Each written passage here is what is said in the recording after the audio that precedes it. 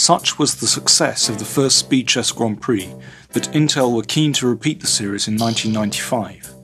Moscow was again the starting point, with the circus moving on to New York in June, London at the end of August, and the grand finale in Paris in November.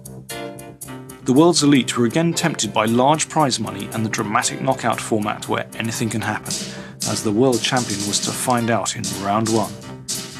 This was the kind of action that for a few days made chess an even bigger attraction than Lenin's tomb in Red Square. Kasparov played Vladimir Epishin, a piquant encounter as Epishin acts as second and analyst for the world champion's arch-rival Anatoly Karpov. It was rumoured that Epishin had actually consulted Karpov by telephone before the game. Game 1 was a tense draw ending in perpetual check, but in Game 2, Epishin found himself in trouble. Kasparov is playing black, Epishin white. Now Kasparov's been building up the pressure for some time. He has this beautiful bishop on e5, which looks in all directions, beautiful piece, and the knight on h5 combines with the bishop to pressurise this point on g3, rather nasty. There are also the doubled rooks, which barrel down towards white's king. And now Kasparov found a really nice move to win material. He played his bishop to d4. Now, of course, if white's rook moves, let's say here, then rook takes f3, simply wins the rook. So that's the first problem. If white tries to squirm out by playing rook takes f7, then black's queen sweeps across, queen takes f7, and now when the rook moves, white's queen comes down to either f2 or f1 with a decisive attack. Capturing the bishop on d4 doesn't help either. Knight takes d4, pawn takes knight, and now for instance rook takes f7, queen takes f7. Now wherever the rook moves to, the queen will just come down. For instance, rook to e1, and now queen f3 check, followed by knight or queen takes g3, and the game's over for white. It's a desperate situation and it requires desperate measures. What's he going to do? All right. If he exchanges, the queen swings over from b7 and takes on f7, and then it's just going to post up down low, deep in the heart of white's position. Kasparov is whipped up an attack out of nothing. Out of nothing. This could be over. This could be over. The rook on e3 is horribly placed, and Kasparov has put his finger on it. And what is Epishin going to do? That's it. Bishop d4. So if rook takes f7, queen takes f7, and then the queen just shoots down, and that's it. So Kasparov, it looks like he's won this rook on e3. Incredible. I mean, just a few moves ago, we were talking about it being a fight, and then 4 or 5 moves later, we're talking about him winning material. Bishop takes g6. And look at this. Fantastic. A counter-sacrifice. Epishin just refuses to go down without a fight, but this might just be a piece. I mean, if he takes, what if Kasparov just takes it? So, and queen takes g6. And then simply drop his knight back. And he's up a minute and a half on the clock, and there's no attack at all for Epishin. It looks like he has to exchange rooks now. He's going to be down a piece. So this is a desperate idea. Totally desperate idea. He's down a minute and a half on the clock and down a piece for 2 pawns. And it's not like his 2 pawns are racing down the board and we can say, wow, look, those things are strong. They're way back sitting in front of the king. And for the first time, Epishin looks nervous. He just glanced at the clock there and he realizes things are looking bad. His rook is still attacked by that bishop on d4. And all Kasparov wants to do is exchange off queens right now, just get rid of some pieces, and that's going to be it. And if rook takes rook, if Epishin were to play rook takes rook, Kasparov would play queen takes, and that would get rid of the queens. Also, if Epishin were to move his rook, well, he's captured. He's captured, and queen takes has occurred, and he's allowed to exchange. Now, is he going to take the bishop? Is he going to take the bishop? And Epishin has about 2 minutes left. Now it's going to get frantic. Kasparov around 4.5 minutes, so Epishin in big trouble. He's a piece down. Okay, now if he could win, if only he could win that pawn. If he can play Rook D3, Knight F5. Now G4. Is he going to try and? Well, G4. He's close to winning that another pawn. It's a good point. And look at this dramatic move. He's brought his king up to the middle of the board, allowing all kinds of nasty discoveries. But guess what? There are none that really affect him. So now Kasparov has to give a think. Epishin is under 2 minutes, while Kasparov has 4 minutes plus on the clock. And Kasparov has to figure out a way to consolidate so that he doesn't start losing all his pawns. He doesn't want to lose those pawns. 3 pawns for a piece could be sufficient compensation in the ending. But this, I'm sure this is okay for black. I'm sure that Kasparov has a winning continuation here. But where is it? The world champion is studying the position and wondering what can he do to put down this ox, this fighter. Kasparov just shaking his head there. Won't go away. Check with the knight. And now he's played the check. The king, can it move up to E4? Oh, look at this incredible possibility. Oh. King E4, rook to E7 check, and you can't take. He can't take because of knight C2 mate. Wow, mating possibilities just abound in Kasparov's game. And now he's given a check. That's a great check. Now the king has to stay on the level or move up the board. But this is still unclear. I mean, if Epishin can just get this pawn on D4. But rook to E3. Doesn't rook to E3 go after pawns here? Okay, rook E3. Then I play rook takes D4. And the white king is powerful. Kasparov has to be careful. His knight, way down in white's position, might be completely out of play. And man, look at Kasparov. He's getting nervous. And he's not the only one. Look at this position. And Epishin's clock time has about 1.5 minutes. Kasparov has about 3 minutes. So Kasparov just needs to find a decent continuation here. And surely he'll be okay, because Epishin, he's run out of time. But it's not obvious. It's not at all obvious. Kasparov tapping his fingers there. And now looking nervous. He's under 3 minutes. His time advantage is going. He has only an advantage of 1 minute right now. That could be significant. What is he? He's played it. He's repeated the knight coming back. Repeated. That and Epishin quickly moved. And Epishin is certainly ready to accept the draw. What's Kasparov going to do? He's up a piece. He doesn't want to draw here, and he's up on time. But that's slowly ticking away. Surely, black can find some way to play on. Played the knight to F1. What a weird square. That's an ultra bizarre possibility, but it's got Epishin thinking. 10 seconds have suddenly ticked off, maybe just for the stun effect. He doesn't want to make a mistake here after Kasparov played such a move. That is a tricky move. Pawn moves up to G4.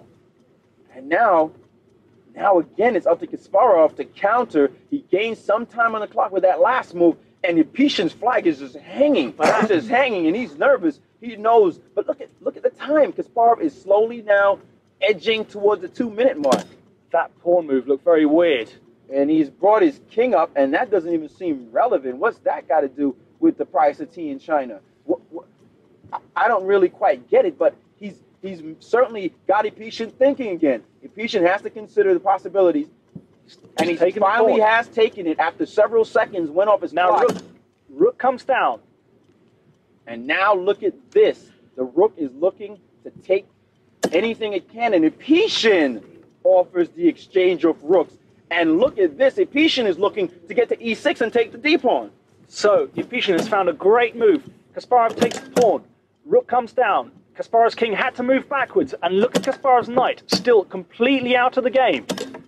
Rook checks, and knight moves back into the game. Oh, so nice the knight back in the game, and Epishin's running out of time. He's got no time. Great check, and the flags are hanging. The flags are simply hanging.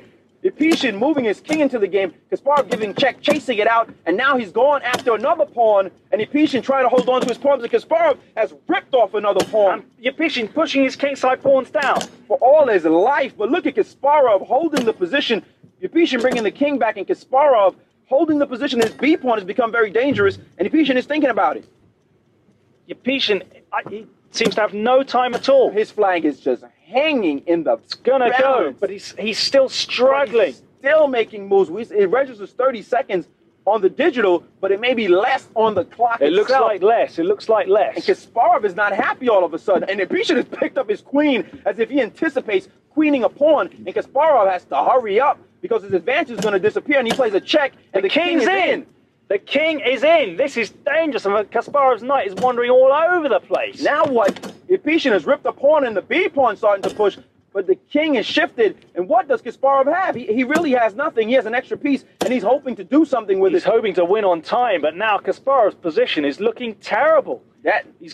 He's hoping to win on time. He's pushed his B pawn, and Epishin has to move instantly. He's played check. The king goes up. Pawn goes down. Pawn, and now a check, and the knight has come back to save him. Look at this knight just spin, doing all these pirouettes. So Kasparov still holding on, but not sure what to do. And he goes after a pawn, and Epishin rips the pawn because Epishin's flag has fallen. It's gone. And Kasparov hasn't noticed yet. The flag is down, and Kasparov has called it, and the game is over. Kasparov has won on time.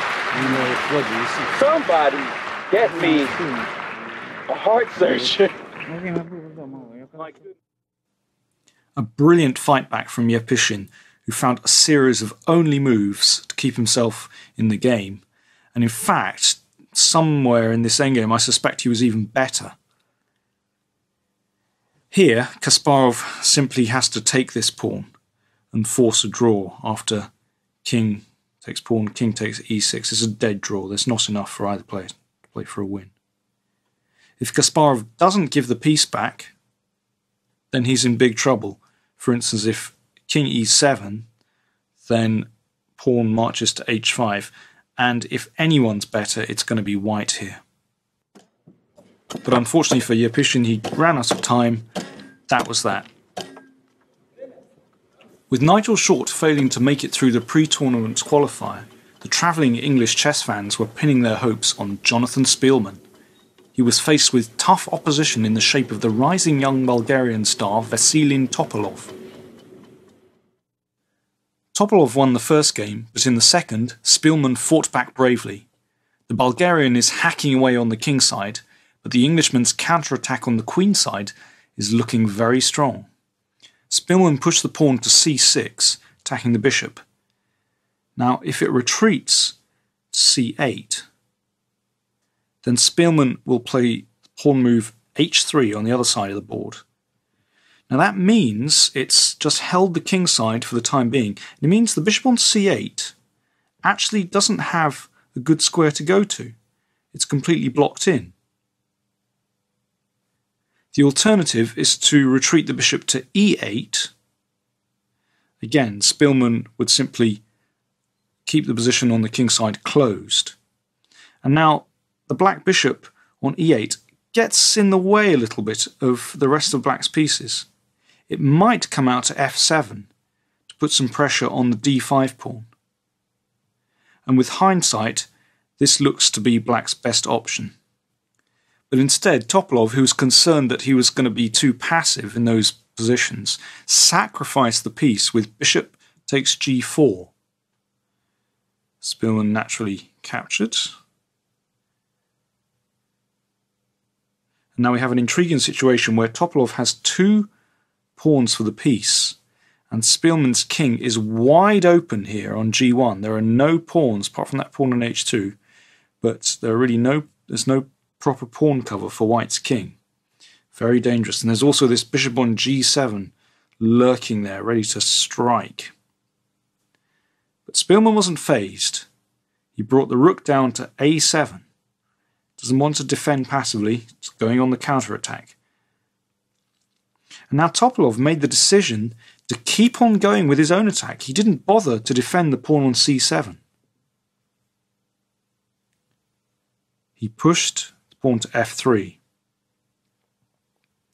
Speelman captured. Rook takes c7. Then came bishop to e5.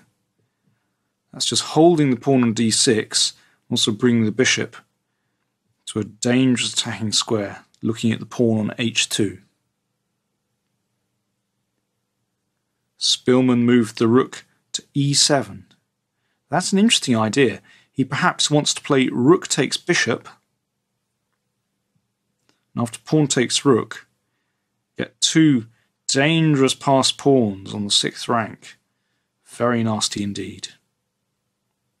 The Bulgarian played the bishop into f4, attacking the queen. And Speelman moved his queen over to f2, just blocking the pawn. A very tense situation. Extremely significant to note in this position is that Black's queen is dominated. Black's queen really doesn't have any hope of ever getting in the game. It looks pretty bad, as a matter of fact. That Black queen, and now, just as I said it, Topalov shifted the queen over to 8-6. But this looks like a forlorn hope to me. The point behind it... maybe he wants to play queen h3 and bishop e3. Ooh, so nasty possibilities. But not only that, this is a very subtle, tricky move, because if White now says, okay, my move, c7, Black could think about playing rook a8, and the c7 pawn blocks the rook. He's played c7. He's played c7. What if rook a8? Play rook a8. And he's done it now, and he's threatening, oh, a vicious, this is in the game, rook a1, game over. So he has to do something about that, and maybe knight d1. Knight d1. Knight d1 should defend. Knight d1 looks like it does it. Knight d1. This still looks very good for White. I think if Speelman finds some accurate moves, he's going to be winning this position. Well, as a matter of fact, it looks like it's finished. Knight d1. There's no counterplay after knight d1. And then rook d7, rook d8. Surely it's over. That looks like just a total wipeout. Maybe there's still one last trick, but it doesn't seem as if it really works. Yes, well, if knight d1, maybe queen h3, like you said, and after queen h3, he's actually threatening to play. He's played knight d1, right? And now if the queen posts up down right in front of that h pawn, he plays queen h3. He's threatening. No, he's not quite threatening bishop e3. He's played king f8. I thought he might be threatening bishop e3, but it doesn't quite work. So king f8. Well, that looks like an admission of... He's groveling with that move. Yeah. So, where's he going to go? Rook d7. Is he going to play king to e8? Keep chasing the rook? That's a possibility. Oh, most definitely. And I think he probably would do that. He's desperate for the draw now. All the initiative is on Speelman's side, but Topalov not going down without a fight. He's wrestling, trying to get anything he can just to salvage this draw. So this is very, very unclear still. Speelman must be winning, but it's very tricky. Big move, rook d7, threatening rook d8 finish. The question is, king to e8. The only move. And he's played rook a7. Oh, that's a great move. What a shot. That's going to wake him up. Oh, he can't even take on h7 because of knight f6 check. Game over. Queen takes rook. Knight f6 wins the queen. And if the queen moves, rook h8, that's the end. Rook h8 check. Oh, take the rook. Speelman's found a nice shot. What a hit. And boy, that's like a George Foreman punch. That one just puts you out. You get hit too hard, and you got to go down. The knees are buckling. This is over. There are no moves. There's no trick. He's just totally dominated. He thought the king move was going to do it for him, and it just looks over unless there's something miraculous, and it must be a miracle. That's it. He's resigned. Fantastic. Let's just take a look at why Topalov resigned. Speelman has just moved his rook across to h7, attacking Black's queen. Now, if queen takes rook, then knight to f6 check forks king and queen. If the queen moves across to g6, then rook to h8 check, and rook takes a8 is decisive. And if queen back to f8, then there are a number of moves that win, but the most decisive is queen to b6. Playing all kinds of nasty moves like queen b8 check and queen c6 check. Very nasty indeed. With the scores level at 1-1, the players went into the sudden death Blitz shootout. The rules were identical to last year, with one crucial exception. Instead of 6 versus 5, White would start with 5 minutes and black 4, though if the game ended as a draw, then black would go through. Topalov won the toss and plumped for the black pieces. King's Indian again, but Speelman has changed his system. He's playing a very solid system here. Now, Topalov kicking the bishop on g5. Speelman captures, playing very solidly. Yeah, but now he's going to jump into the center with his pawns, and he's trying to expand, get some space. So he's giving up the 2 bishops, but he's gotten some space in the center of the board. And black is going to have to look to see how he can equalize against that spatial control. And he's wasting a lot of moves with his own bishops, just backing up, not doing anything special. Now Speelman needs to win. Is he going to put his king on the queen side? Maybe he's going to... Oh, after that move, I don't know. No, he's captured. I was imagining that Speelman might castle on the queen side. But after that last move, the structure somewhat favors white. So white now has many possibilities here. This is a well-known type of formation where white can get a lot of play. Black's position remains a bit active, but not for too long, because the white pawns dominate all the central squares, and there's really no place for black to put his pieces. He's castle on the king side. So this bishop on c4 of white's looking very strong indeed. And Yes. Speelman playing calm move there, pawn to h3. A great move. Slows down the bishop from developing on c8. Okay, Topalov's last move, bringing out his queen on a good diagonal, controlling the really important squares. f4. So Both sides just playing naturally here because they have to hurry up. And now our rook has posted itself on the d line. The problem for black is that his bishop on c8, his light square bishop, really has no future. But look at this last move. Speelman has made a concrete attempt here by pushing his pawn to e5. He's thinking possibly of playing to e6. He's also given black the opportunity to play his bishop to f5. But if black does so, you think, Danny, maybe g4 would be in order? That white would want to push that pawn right in front of his king? Speelman's favourite move, g4, maybe. But e5 is interesting. So he's trying to cut out the bishop. Maybe he wants to advance. Maybe he wants to push the pawn one square again with e6. That's a possibility. He's done it. And he's done it, sure. Go so for the goal. Speelman playing aggressively. Now, black's king has been slightly weakened. Maybe Speelman can later on play knight h4. That's one possibility. But first of all, perhaps he'll play his pawn to a4 just to clamp black a bit on the queen side. So already Speelman has managed to unbalance the position. A very interesting position. Speelman has a minute on the clock approximately, and that pawn move has split black's army in half. Black's army is now the king and bishop on one side and the rest of the guys on the other side. So white is going to have to look to go right, exit stage right, go over there and go at the king.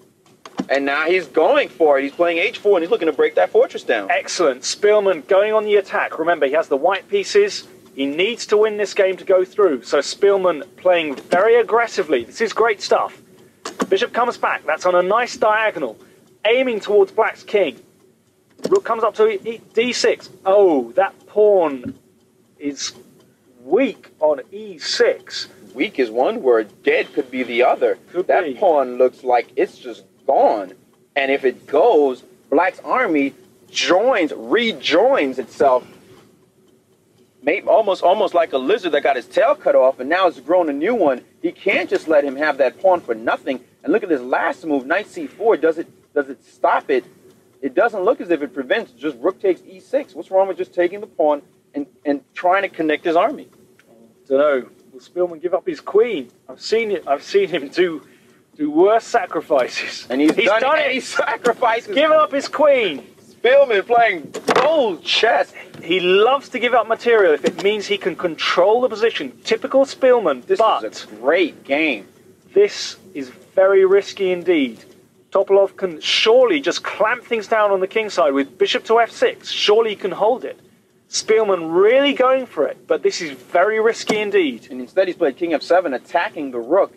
And this now just doubling rooks, and I think he's definitely prepared to play h5, and he's done so, and he's ripping open the position. The king side is about to be broken down, and then the white pieces might flood in. This is highly unclear. Speelman has made such a brave sacrifice here. He's given up his queen, and now his pieces are very aggressively placed. Remember, Speelman must win this game. Knight back to e3, threatening knight d5. Speelman really playing some beautiful chess here. And now Rook D8 preventing it, and now the knight swings over. G4, knight threatening G4, knight H6. King G7, and black is barely holding his fortress together. Just barely. One more push would put him over the edge, but does Speelman have the material to do it? Bishop E4, maybe just drop the bishop back. He's exchanged, and the fortress holds for now, but now B4, looking to remove the knight, and then his rook can post in on E7. But for the moment, he's just taking, and now knight D4. Oh, knight D4, an amazing move. Oh, a fantastic move with several threats. For one, he could play rook takes C6 on the next move, and then knight E6 where the rook is, and it'd be forking everybody, a royal fork, but definitely winning the queen back. It looks as if Topalov is suddenly in trouble. Speelman playing some sensational chess here. Rook D6 just barely holding the fort together, but now it seems as if he could play maybe knight C6. There's so many moves. He's looking for one. His hand is hovering, and he's played rook to E8, avoiding exchanges. But now, knight E6 a threat. But surely Topalov can... No, knight D4, rook E7, still. Well, maybe Speelman. knight D4 is possible, and he has to decide quickly. He has only 57 seconds left, and he's played knight E5. Knight E6 check. Knight E6 wings back the exchange. Rook takes, and now he has to take with something. Bishop takes. He's not really threatening mate yet. Pawn takes pawn, and Topalov has a pass pawn, and he has only 52 seconds left. The bishop has retreated. Queen to D7. He's still looking to make sure he has at least a draw. The rook has swung around. This is incredible. Speelman has 2 rooks against the queen, but that passed pawn, black is a dangerous pawn. And now 2 rooks. 2 rooks. He wants to checkmate. This is fantastic. Definitely threatened. Topalov under big trouble. This is it. He may not even have a move. The rook G8 threat is heavy duty, and he's played F5, giving his some air. Speelman's in. Speelman's going to do it. He's played King A7, another check. He's moved his king, and now they're just blitzing. But Topalov seems to be in big trouble. Rook H6. Check, that's and it's over. Fantastic. What a fantastic. Oh, he's not resigned. He's still not resigned. He's still going on. He's playing on. He's going to lose his queen, and he's down on time. Now, surely he resigns. Surely he's all over. Fantastic. Speelman played a beautiful game. Wow, what a wipeout. Sensational. Speelman goes through, and Topalov cannot believe it. Hi, this is Grandmaster Damian Lemos. First of all, I hope you enjoyed this video. If you would like to receive more free chess videos from us, you can just click the subscribe button below. I would also highly recommend signing up for my free mail course, the 10 Grandmaster Secrets to Dominate Chess. During this exclusive course from onlinechesslessons.net, I'll share with you my own Grandmaster shortcuts to effective attacking, defending, and growth hacks to improving your chess without complicated books or memorization. So sign up by clicking the sidebar on the right, and I know you won't be disappointed. Once more, this is Damian for onlinechesslessons.net, and I'll see you in my videos. Thank you.